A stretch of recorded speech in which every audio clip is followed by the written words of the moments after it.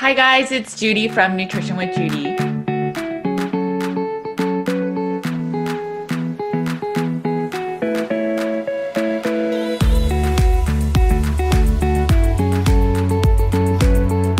For those of you that don't know me, my name is Judy Cho and I am a nutritional therapy practitioner. I have a private practice where I work with clients to get to root cause healing. And oftentimes that requires a meat-based elimination diet and doing a lot of gut healing. Today's episode is sponsored by Carnivore. If you are following a meat-based diet and have questions, or if you want to share some of the science with your friends and family, or just want to understand a little more, make sure to check out Carnivore. It has over 150 colored graphics and resources that you can always turn to. There are also over 10 bonus guides that you can download following the URLs that are in the book. All right, so let's get right into this episode. Today I had the pleasure of interviewing Miss Mary Fields. I'll let her introduce herself, but she has done so much healing in her 70s eating a meat-based diet, and it just shows you that it is never too late to start. Let's get right into the interview. So hi Mary, thank you so much for joining me today. If you can introduce yourself and tell the people listening and watching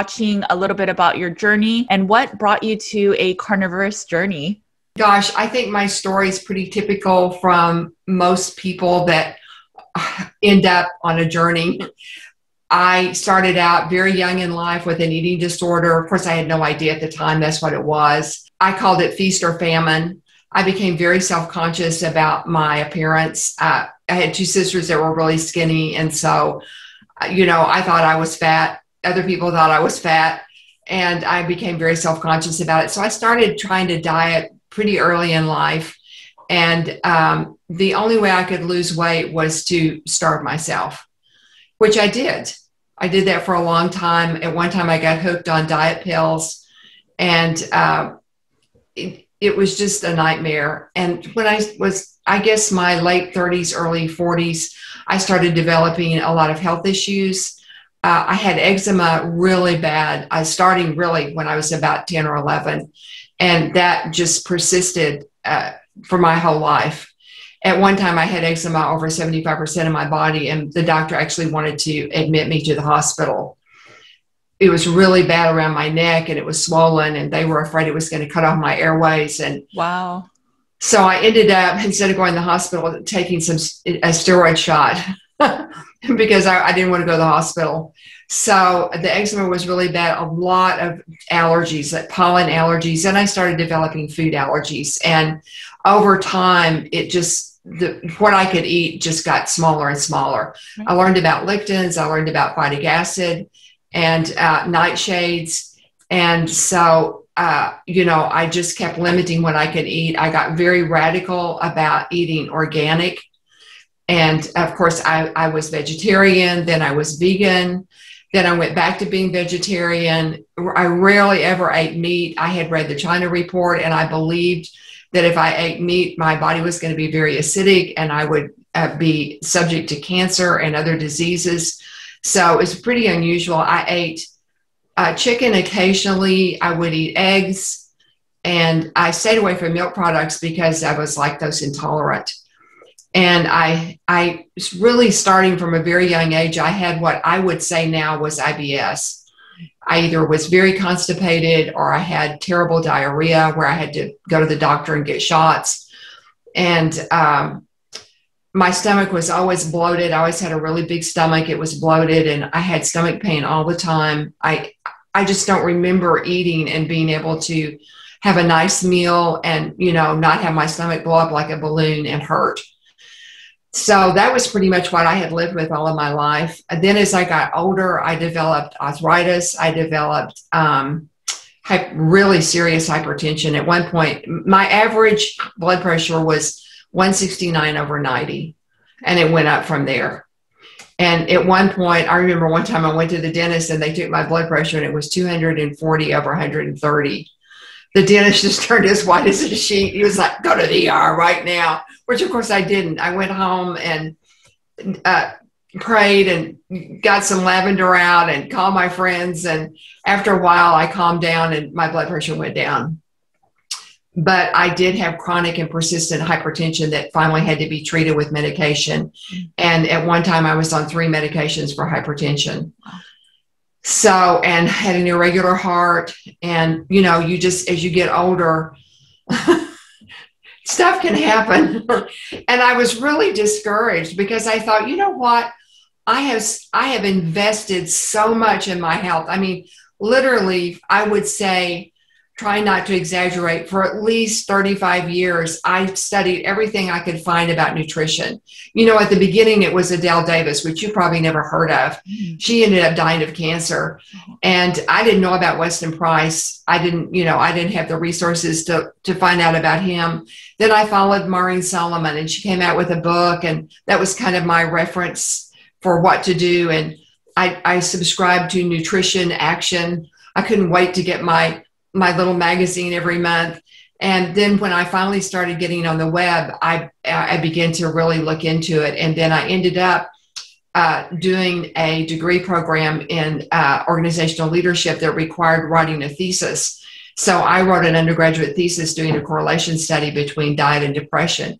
And that was in 1999. And it was just considered to be a really wild idea that there could be any relationship between the two. I knew it was true because I had suffered from depression all of my life. It was never diagnosed. I was never treated for it. But I obviously presented with all the classic symptoms of chronic depression. So I was able to overcome a lot of that just by getting off of sugar. I got off sugar about 25 years ago. Then I got off of gluten and so on. And so, you know, I got discouraged. I thought, wait a minute, you know, I ended up in the hospital with AFib. They only kept me for about 24 hours. And of course, they ran all these tests on me. And the nurse came in and he said, in 10 years of practice, I have never seen a patient your age as healthy as you are. And he said, most people your age are half your age are not this healthy. And I'm lying there in the hospital and I'm thinking, okay, they think I'm healthy. I'm presenting with eczema, pollen allergies, arthritis, hypertension, because I was still on meds at that point. This was a year ago. This was in January of 2020. What else? Of course, all my digestive issues. And I thought those are all inflammation markers. And if this is healthy, then we have a problem because I don't consider myself healthy. You know, I don't feel good all the time. And I've got all this stuff I'm dealing with constantly. So my daughter said to me one day, this was prior to me ending up in the hospital. She said, Mom, you know, there are people out there that all they do is eat meat. And I was just stunned. I mean, my jaw hit the floor. I was like, are you serious? That is really dangerous. I can't believe somebody would do that. And she said, no, I've been following them. Sean Baker, and I don't remember, who's the nutrition or the physician in Nashville that is Dr. Ken Berry. Dr. Ken Berry. And so she said, why don't you just go on the web and check it out? So I did. I got on YouTube and I just started for about 3 weeks. I watched videos. That's how I found out about you. I started following you before I ever did Carnivore. I don't think I could have done this without you. Oh gosh. So anyway, I started listening and I thought, you know what, there might be something to this. So of course, I'd heard about keto. I was totally unwilling to do keto. I was done. I mean, I'm 78 years old. Wow. I'm done now. Really good. I thought you were in your young 70s. Wow. Okay. No, I'm 78. And I'm like, you know what? I'm not measuring anything. I don't know what macros and micros are, and I don't even care. Right. And I'm not doing it. But I thought maybe I could just go low carb. So at the time I got admitted into the hospital for that one little less than 24-hour session for the AFib, I was down to about 30 carbs a day. Okay. And I've been doing that for maybe 3 weeks. So I got home from the hospital and I thought, I'm doing carnivore. I'm going to try it for 3 months and just see what happens. I had all this expensive food in my freezer and, you know, in my pantry. And I had a friend that like I did, before I did carnivore, and I gave it all away to her, hundreds of dollars worth. She was thrilled. And I went down to a local farmer rancher, and started buying my meat. And wow, it was, I couldn't believe it. The first time I bit into a steak, I was like, oh, my body was like, thank you. You're finally getting it right. And for about 3 months, I just craved red meat. That's all I ate. So prior to the 3 months, were you not eating any red meat? Were you just eating that chicken? Wow. If I ate meat at all, I was eating chicken. Wow. Yeah. No, I was not eating red meat. Certainly not pork. I love bacon. I eat bacon every day now. But no, I wasn't. And my body was just so responsive. I could not believe I was starving, literally starving. And I was overweight from 29, starting about a year before 2020, maybe a little farther than a year over, I gained 30 pounds, and I could not explain it. I did not have a clue why I was gaining weight. I wasn't overeating, sure. And I certainly wasn't eating junk food or the standard American diet or any of that. So I just couldn't figure out what was going on. And one of the reasons I was motivated to do carnivore is because I wanted to lose weight, which of course that didn't happen for a long time. It finally started. I lost 5 pounds the first 2 weeks and gained all of it back. And I wasn't doing anything except just eating the meat. And so I realized very early on in my carnivore journey that this was not about weight loss. Yeah. Oh, that my body was going to find the ideal weight for me, and that I just had to just wait. And I learned a lot of that from you and from other people that I watched, that you're going to lose some weight eventually. I had 30 pounds to lose, which is very different from somebody that's got 150 pounds to lose. Exactly. So Let's talk a little bit about your journey. So the first 3 months, what were you eating? How were you eating? And then how has it changed? And then let's a little bit about the weight loss as well. So initially you lost 5 pounds, then you didn't lose anything, which is actually very common when there's not a lot of weight to lose. I think some of it is your hormones are rebalancing. It's finally feeling like your body is getting fed. And so there's a lack of weight loss. And I see a lot of people getting frustrated, especially when the diet is kind of sold as a weight loss magic pill. So if you can talk a little bit about dietary changes from the very beginning of carnivore until now, and then your weight loss journey in it, and then what kept you going, even though you weren't necessarily losing the weight initially. Okay. When I first started, I ate red meat exclusively. That was really all I wanted. And I would say I did that pretty much. I don't remember when I introduced bacon, but nothing sounded good to me. I tried to eat some chicken. I didn't even have any taste to me.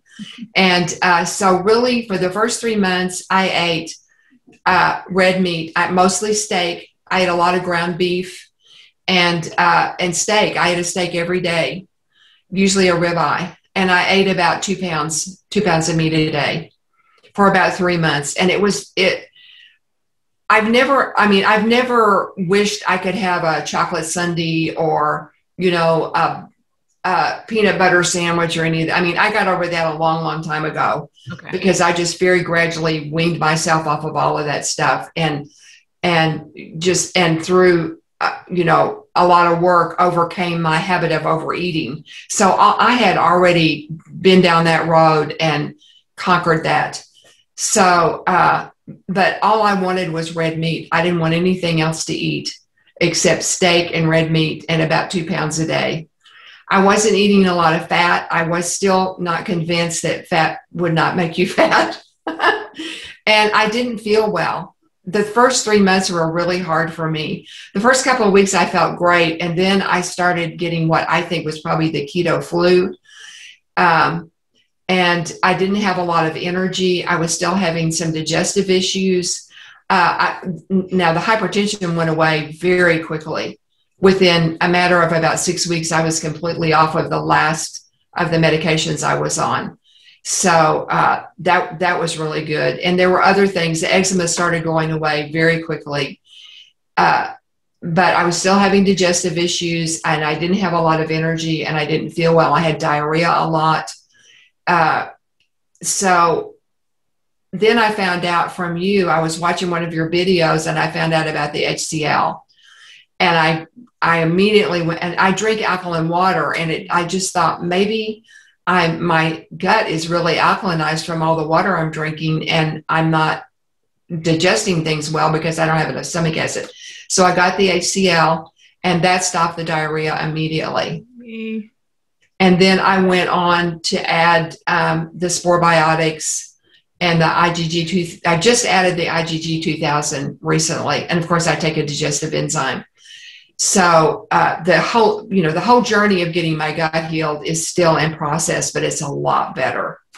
Once I was ready to quit at 3 months, I just thought, I don't want to do this anymore. I don't feel good. I don't know what I'm going to do.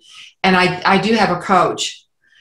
So I had a call with my coach right before my 3-month marker. And she said, you're really doing great. And she said, if you'll just hang in there right around 3 months, you start feeling better. And sure enough, I did. It was just kind of suddenly I just had stepped over my 3 months, and suddenly I did start feeling better. And I started adding other things back into my diet. Really, for the first 6 or 7 months, mostly what I ate was red meat and primarily steaks, but I don't do that anymore. I rarely ever eat steaks. I had a steak today for lunch, but I have this little medley of meat that I mix up. I take a pound of ground lamb, and I get all my meat from a local rancher here. So it's all grass-fed and pastured and so on. But I do a pound of ground lamb, a pound of ground pork, and 2 pounds of ground meat, and I just mix it all up together like I was going to cook it like you're going to make spaghetti sauce. Sure. And I just dish that up. I'll add some water and a couple of tablespoons of butter and a little more salt, and then add the meat. And it makes this really delicious broth, which I love. And so I drink the broth and eat the meat. And I do that for breakfast and lunch. And then at dinner, I have eggs and bacon. And I just started eating eggs again about 2 months ago. The eggs just didn't even sound good. And so I didn't eat them. But after I broke my hip and went through the surgery, my appetite changed, and I started craving eggs. So I eat eggs and bacon for dinner at night. And that's what I eat. And then every once in a while, I'll have a steak. And that's good. I mean, you're eating a variety. And, I did a blog post not too long ago about how pork and how egg yolks and all of these other foods have different nutrition. And so it's good long-term as you're healing. Like, it sounds like you went through this process of healing and you were eating a lot of red meat, and that's fine. And then as you are making it more of a lifestyle, then you should include other meats. So that's really good. And then you are adding more fat. And so when you are, cooking all that meat and all that fat that's coming out of it for you to drink it, like, these are all things that are really beneficial for your hormones and balancing just your overall energy. Because I always tell my clients, but you either get your energy from proteins that then break down into sugars, or you get it from the fat. So if you eat more fat, you will get more energy that way. And then you don't have to have the proteins all break down to amino acids to then, use as energy. So it sounds like you've done a lot of healing. Do you still eat the 2 pounds? No. Okay. No. No, you can't keep doing that. At first my body was just so starved for the nutrition, but no, I eat about a pound of meat a day. Okay.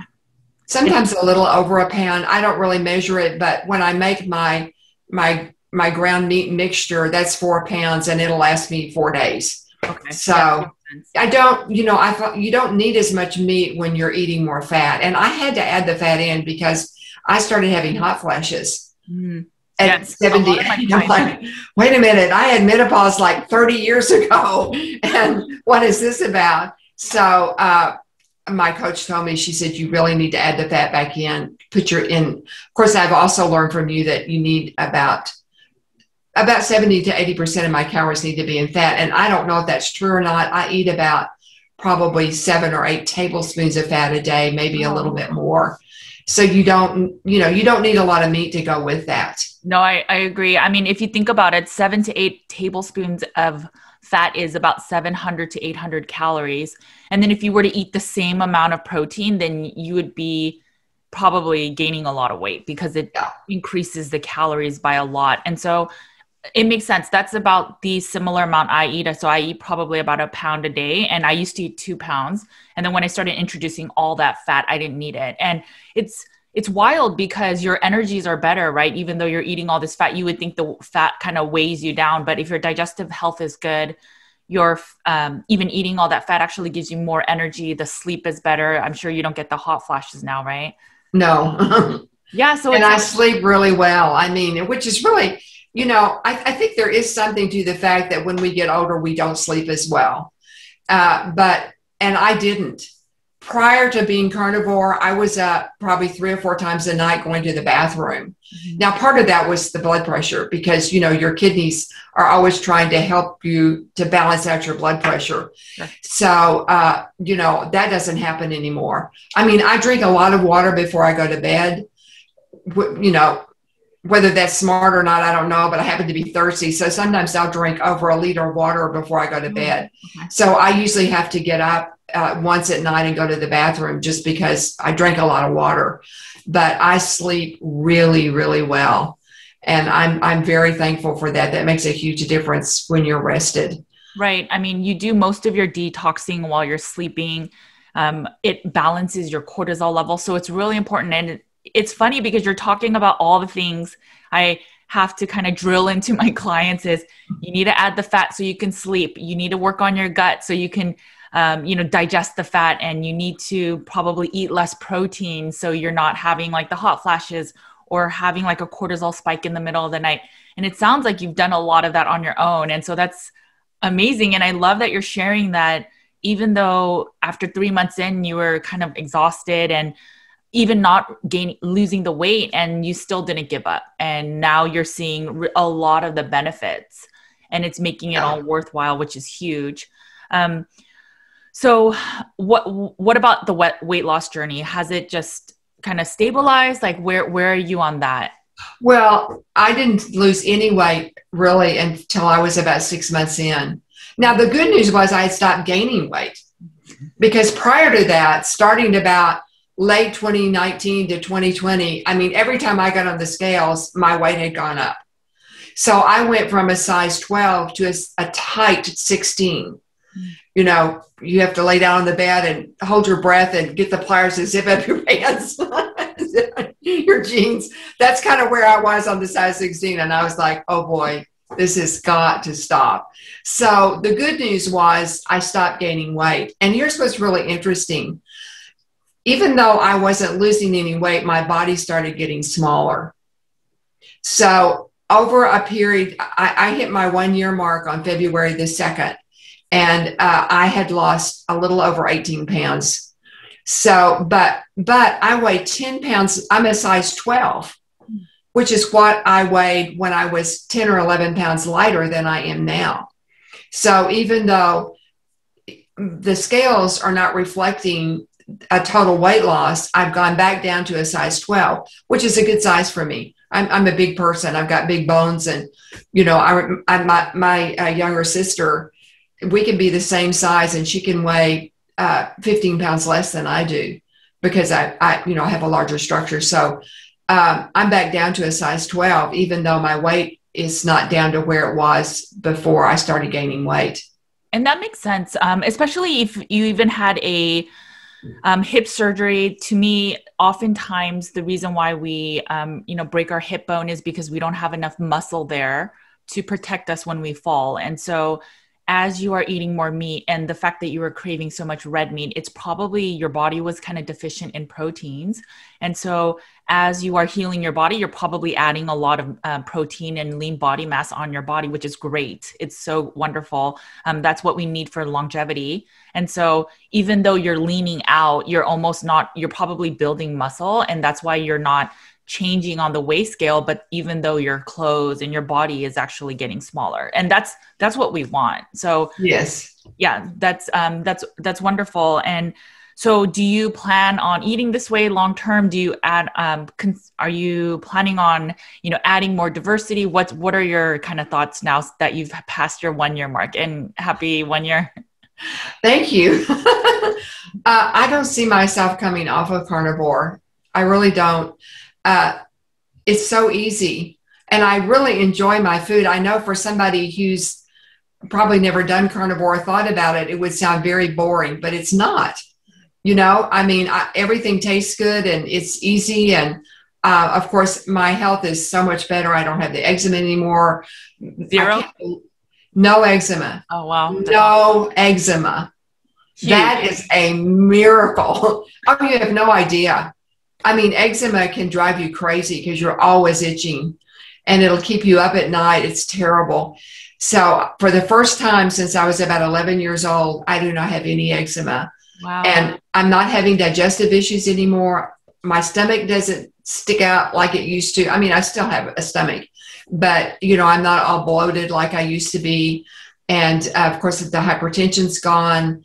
And there's a list of, I have a list of things. It's hard to remember everything that was wrong when you first started. What's really funny is I'll work with clients and they heal the sleep, they heal the mood, they heal all these things.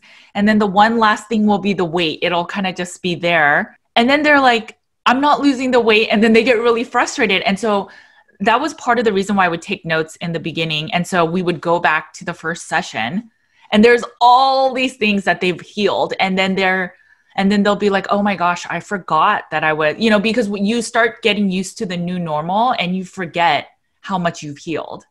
So what have you healed in total if you have that list with you? I don't need hormone cream anymore. Oh, so you used to use hormone cream? Oh, yes. Progesterone cream. So how long were you using that? Years. Oh, years. Wow. So nothing. I don't think my hormones have ever been properly balanced. I think this may be the first time they're actually coming into balance. And one of the things that I've noticed is that my body temperature went up. I was always cold. And even though I was overweight, I was cold. And my body temperature started going up. So, I'm not uncomfortable or anything, but my hands aren't cold all the time and I'm not cold.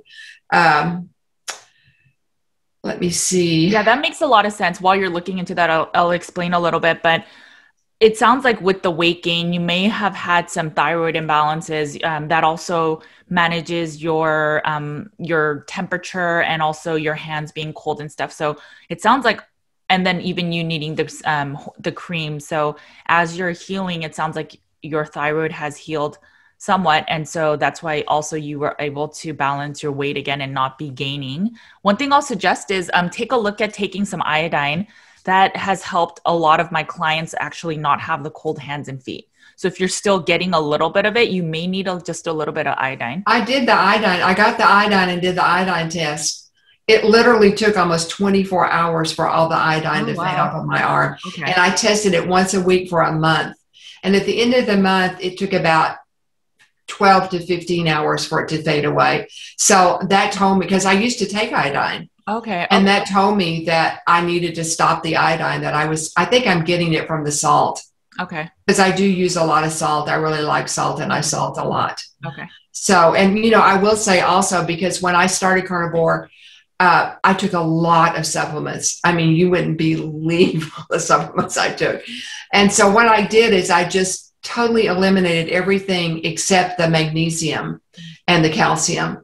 And then I just started adding things back in as I could tell that I needed them. So I still supplement, but nothing like I used to. And most of it is for my gut health. I do still take magnesium, and I probably will continue to do that. I've taken it for years to help my heart regulate. Sure. And it's been very effective in doing that. So I'm not ready to start trying to get off of that. Maybe sometime in the next few months, I might give it a shot and see what happens. But I do take magnesium and potassium because I was on a very high oxalate diet. Mm. And I've had several episodes, dramatic episodes of dumping oxalates. And of course, the oxalates will cause your potassium to go down. Mm-hmm. So, for example, when I was in the hospital, with the AFib, my potassium was really low. So I do supplement with potassium and magnesium and zinc in the minerals. What was your, because, people talk about oxalate dumping a lot. What was your experience with it? Oh, I just came through a 3-week episode, and it was really bad. I had raging diarrhea, very uncomfortable diarrhea. I was very tired.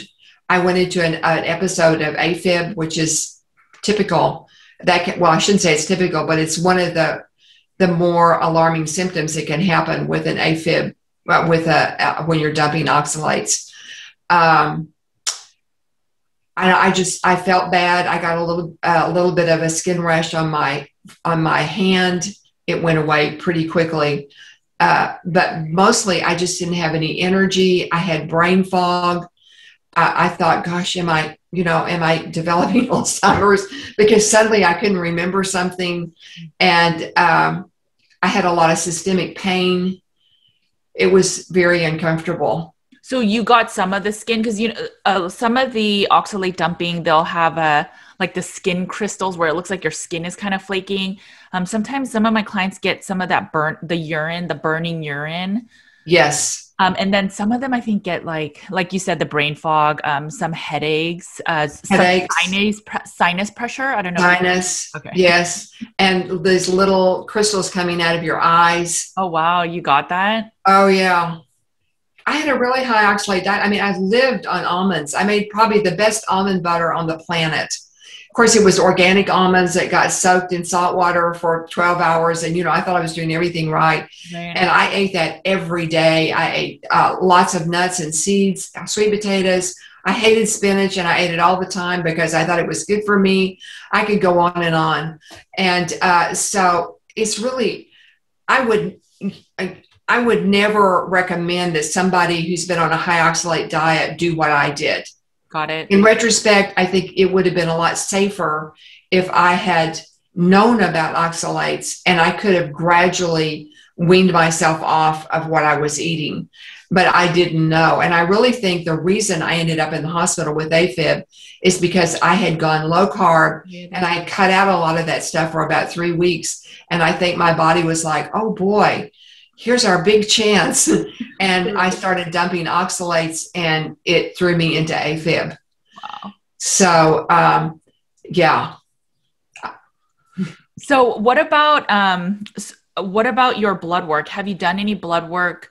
Like, have you seen any improvements in anything else? So maybe like your CRP inflammatory marker, A1C markers, any of those things from prior to being carnivore and then now? I know I had a lot of blood work in the hospital. They came in every day and took my blood. I was like, would you please stop sticking me? Because I did fall, just for the viewers. I took a really bad fall. I actually flew up in the air and all of my weight came down on my hip on a cement driveway. And I broke my hip. I was just stunned. Now, the orthopedist told my daughter that I have really good bones for someone my age. And because I was in such good health, they were able to do a procedure that they would normally do on younger people. So that helped me to recover very quickly. And I did. I had a pretty dramatic recovery. They took a lot of blood work and they did not give me any. I haven't looked at my blood work results. Okay. The last time I looked, I think I'd been on Carnivore a few months whenever I had some blood work done. And the only difference, because my blood work's always been really good, okay, but the only difference was that my cholesterol had gone down, which I wasn't particularly happy about, because I feel like we need elevated cholesterol just because cholesterol is such an important part of our healing and our body. So I wasn't real happy. I believe it or not, my cholesterol used to be about 315, okay, and it dropped down to 284. And unfortunately, it was my HDL, because my HDL was around 115 and it dropped down to 85. Oh, that's still really good. I know it's really good. But when I came home with my blood work, my daughter said, "Mother, nobody has an HDL of 115. It's not, or 14. I mean, I have some clients that are in the 40s for HDL, 45. And some of it's just because genetically they have lower HDL levels and they're trying to find ways to even get it to 60. So yeah, you're doing pretty good. Yeah. So, and they looked at all my blood work and everything and ascertained that I was very healthy. So I think my triglycerides were 60. Oh, that's good. I don't remember I remember checking my A1C. This was probably months ago. And, I don't remember what the range is, but it looked good. Well, so, I mean, if you had stopped eating sugar and grains a long time ago, then the wheat, your A1C probably wasn't high to begin with, just because you weren't eating those types of foods anyway. It's just finding a better diet to sustain you and have an optimal body. So what about your family? So does your daughter do carnivore? Does your sister? That's so interesting. Like, oh, mom's doing another new thing. They've been following me all these years, Now they do eat healthy. Okay. And they do. My daughter and my son-in-law, they eat low carb during the week. And then they usually have one day on Sunday where they do what they consider to be carving out. I mean, it's nothing like what most people do. Yeah. And they buy clean food. They eat organic. They eat the grass-fed, pastured everything. And they buy from local farmers, even with all of the vegetables and things that they eat. So they eat very healthy, but no, they're not doing carnivore. Nobody in my family is. My sisters are still hoping that I will have to, I'll get off of it, I think, at some point. Maybe not, I mean, they're very fortunate. They can do anything they want to, and it doesn't. Now, they eat healthy too. Everybody in my family eats healthy pretty much, but they were just stunned that I had reduced myself down to nothing but meat. Yeah. And some people just, they win the genetic lottery, because it's funny because a lot of people will cite the Asians or the Japanese saying, hey, how come they eat a lot of rice and they're healthy or they live long, or the Italians? But, sometimes we're just genetically wired where we can eat a lot of carbohydrates and be okay, but a lot of us are not wired that way too, right? I mean, I'm Asian and I started becoming pre-diabetic, I think, in my early 30s. And so that's why I had to switch to a more meat-based diet, and that made my mood, my mental health extremely better. So, it's just, we have to do with what we have and then find ways to better improve it, right? And so I think that's what you're doing. Do you think that carnivore is for everyone? And do you think it's different for someone that's younger versus someone that's a little bit older? Do you think you have to do it differently? Like, what is your opinion about carnivore for sort of everybody? I don't think carnivore is for everybody. I think every person has their own journey. And here's what I do think. I think if everybody was doing carnivore, they would be great. So, having said that, I would say that, no, I don't think it's for everyone. I think people need to find what works best for them and that will give them the best health they can get from that based on what they're doing. I do think everybody should eat clean. And, if I had a message out there, it would be, if you're not going to do anything else, just eat clean. Eat one ingredient foods. Like broccoli has one ingredient. It is broccoli. A carrot is a carrot. It doesn't have a list of 17 things, most of which you cannot pronounce. Right. When I taught a health class years ago, 6-year-olds or sixth graders, there's not a lot of difference between the two. I used to say the sixth graders are just bigger, but I had them pick out their favorite fruit and bring in the label that had all the ingredients in it. And what they discovered is that a lot of times what was on the label that, was saying this is what you're getting, when you read the ingredient label, it didn't have any of that in it, but it had all these chemicals and sugars and additives and coloring, and they were just stunned. They had no idea. So I think people should eat clean. And I think that means that you need to eat fruits and vegetables and a lot of meat. And it should be a focused meat based, if at all possible. Yeah, I completely agree with you. When they go to the grocery store, they need to look on the box or whatever it is you're buying and read what the ingredients are. And even the fact that it says organic or it says, vegan or whatever it is, they add all this stuff. And really, you don't even need to shop the middle of the grocery store. You can just shop the aisles and get what you need and then buy locally. But I will say this about carnivore. I think for anyone who has any kind of an autoimmune deficiency or, they've got heart disease, diabetes, the typical things that we see now that are so common and were not common when I was growing up. I mean, rarely did people have heart disease or certainly not diabetes. And if they did, it was type 1. Right. We didn't even have a type 2 diabetes. I've been in medicine off and on for 50 years. I was married to a doctor. So, I've kind of followed this whole health story. And so for anybody who's suffering from things like that, I think they should definitely do carnivore. And I'm not saying don't commit for your life.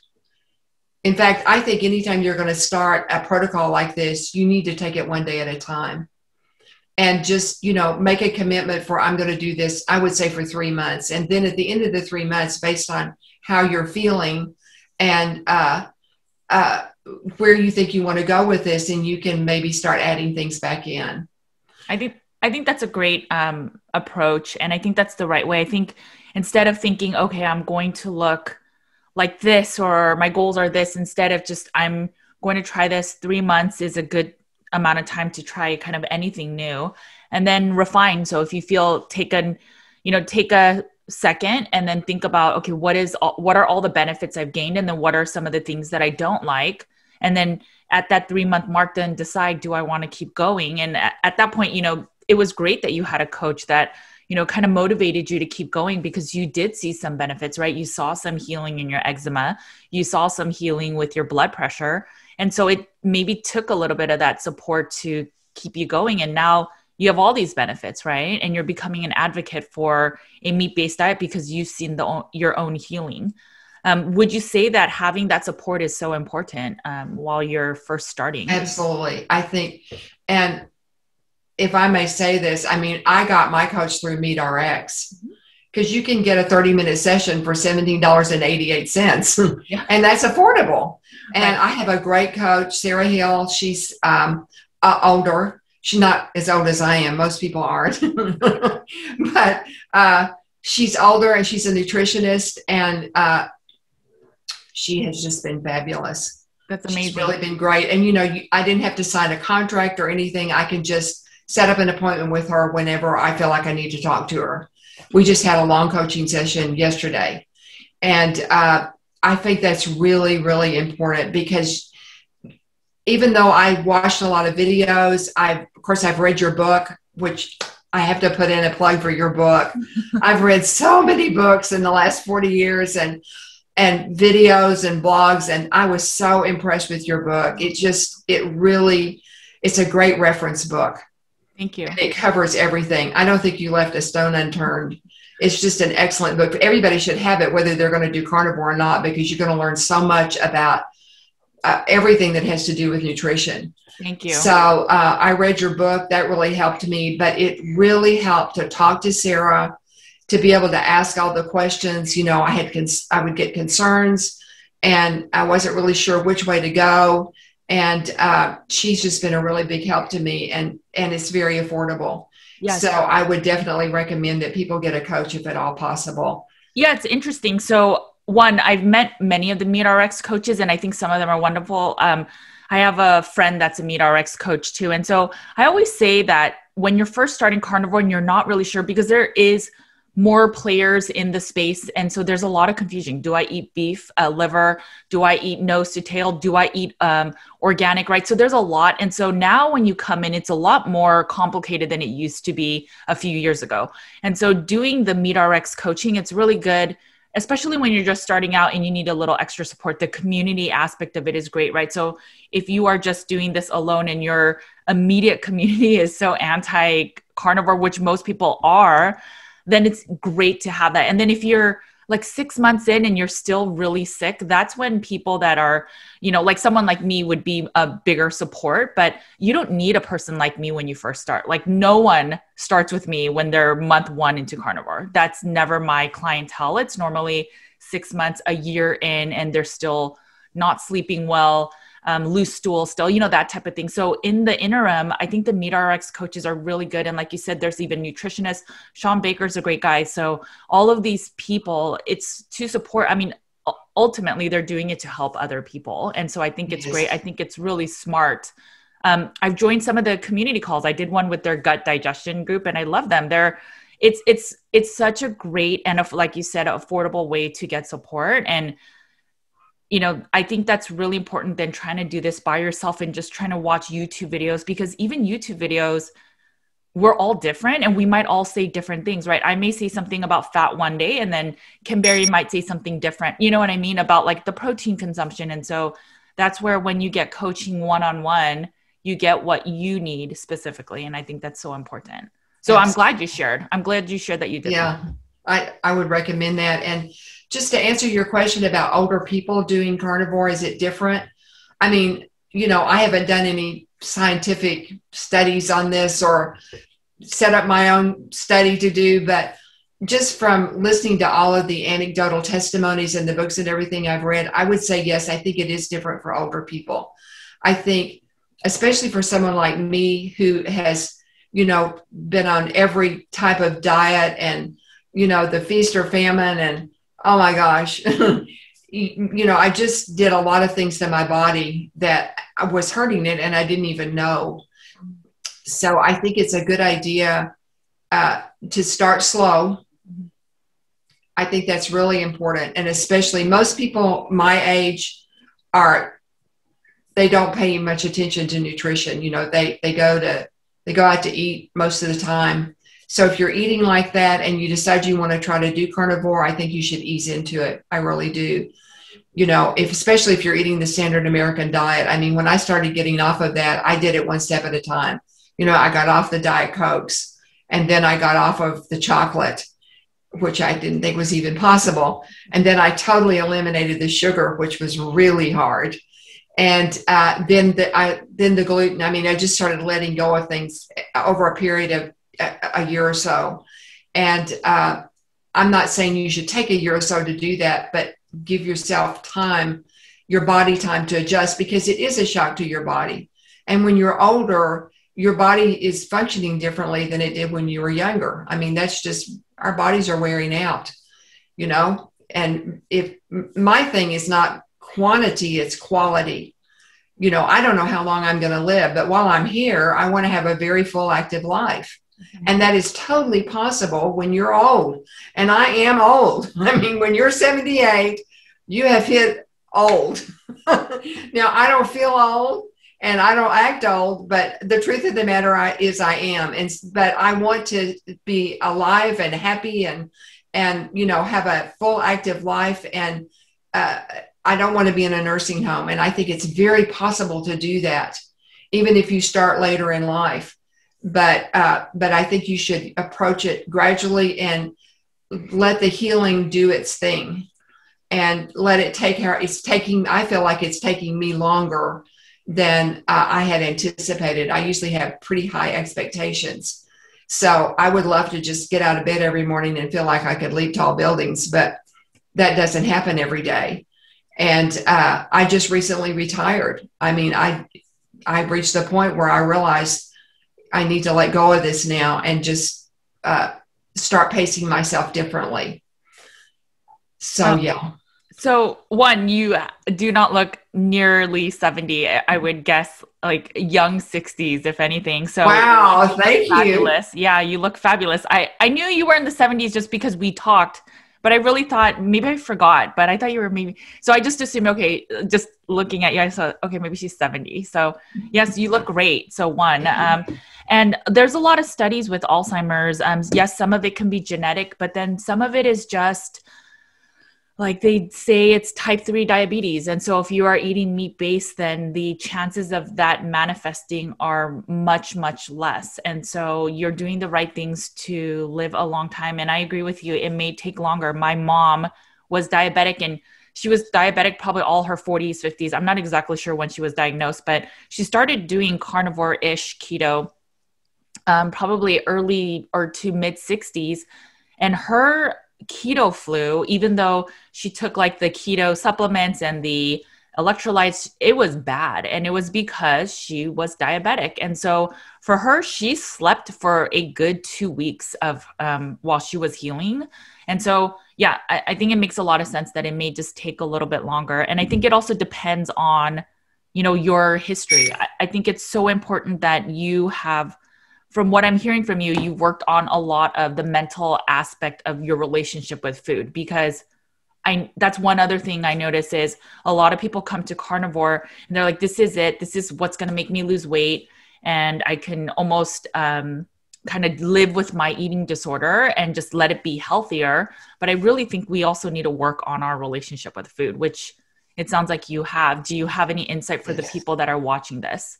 Yes.